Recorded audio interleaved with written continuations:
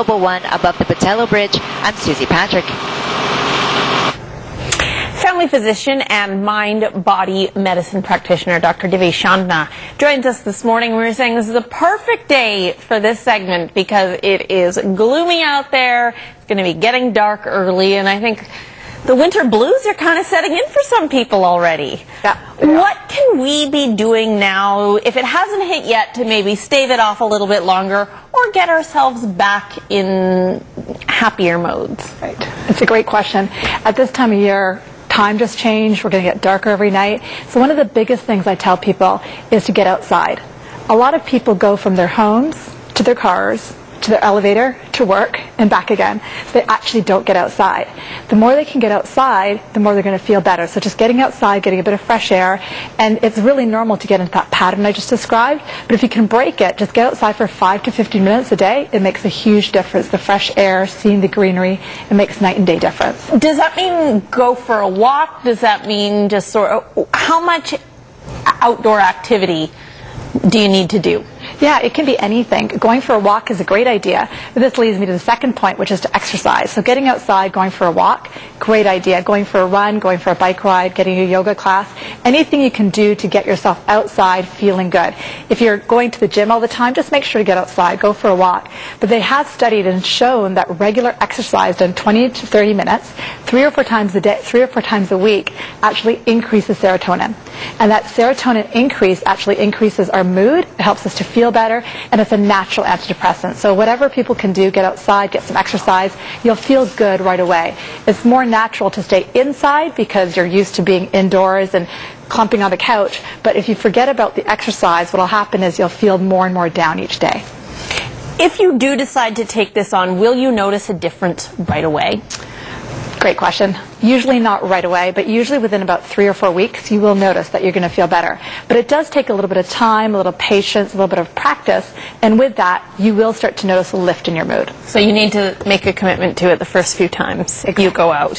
What about what we want to tell people, if you have a question, please call in. What about what we're eating at this time of year? A lot of comfort food and food that makes you want to stay on the couch. Yeah, Halloween just passed. I don't know about you, but I've got a stack of sugar in my house too. But a lot of times when we get into comfort mode, we tend to grab the chips, we tend to grab the pre-preserved foods, and as a result, what happens is we're eating more chemically driven foods. People who are really, really sensitive, if they eat a lot of chemicals, what happens is they get actually more depressed and more sad and more tearful.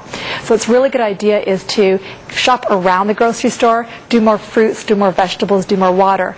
A lot of people associate summer with those fruits and vegetables and drinking water, but in winter it's just as important. Good to know.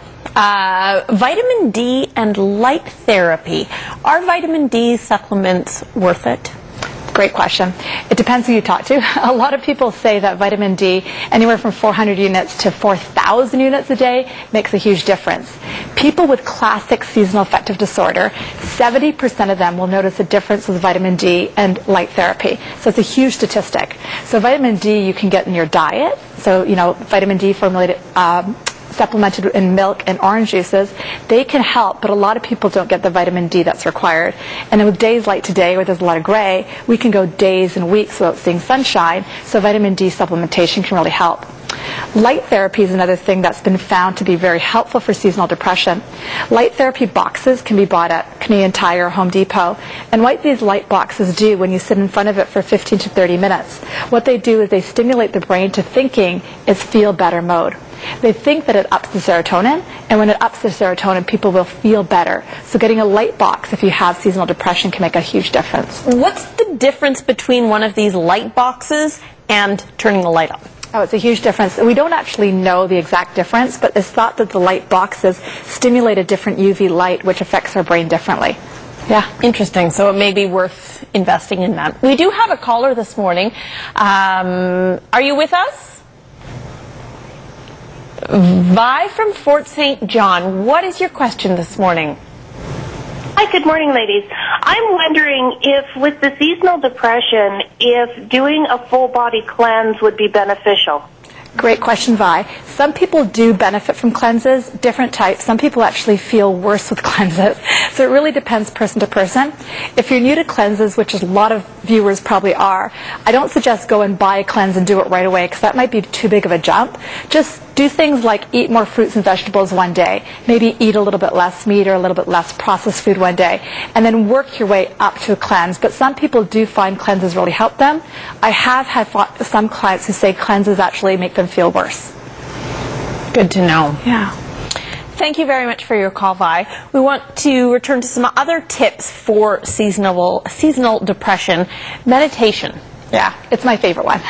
Meditation and mindfulness, to me, is one of the most important ones of the 5 that I've listed. And it's the one that people forget the easiest. Meditation mindfulness is just about staying present in the moment right now, being aware of how you feel right now. Most of us, when something occurs, like we go outside on a day like today, we might feel awful. So there's a little gap between the event and the response. There's actually a little gap, if none at all. What I teach people is I teach people how to increase that gap. So people come to the workshops to learn how to increase the gap, so if they have an event, they can have a different response on purpose.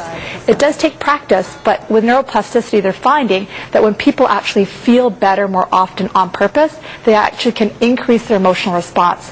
So imagine if you went outside today and went, wow, it's great, but you know what? It's going to be a great day because I'm going to put my rain gear on and get outside and hop in the puddles. You'd feel better. Yeah. Good to know. We do have one more caller, Leanna from Burnaby. Good morning, Leanna. Hi, good morning. What is your question? I am suffering now, it's about 3 weeks, from sciatic nerve pain in my back. Ooh. What's the best way to deal with it? Great question, Anna. So one thing we always suggest for people with sciatica is, well, one thing is rest, and it sounds like you've already done that for a few weeks. Now, I don't know if you've done this, but physiotherapy is an excellent form. Sometimes massage really helps. Some people find gentle yoga, like restorative yoga, to be very, very helpful, but movement is very helpful for sciatica, but not sitting on the couch the whole time. So you've probably gone through the rest phase. Now it's probably a time to move gently and with awareness. All right, Leanna, we hope you feel better soon. Yeah. Thank you for your call. And if you have more questions for Dr. Shamna, check out her website, drdivi.com.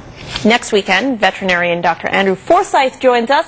If you have questions about your pet, send an email to weekendnews@globaltv.com.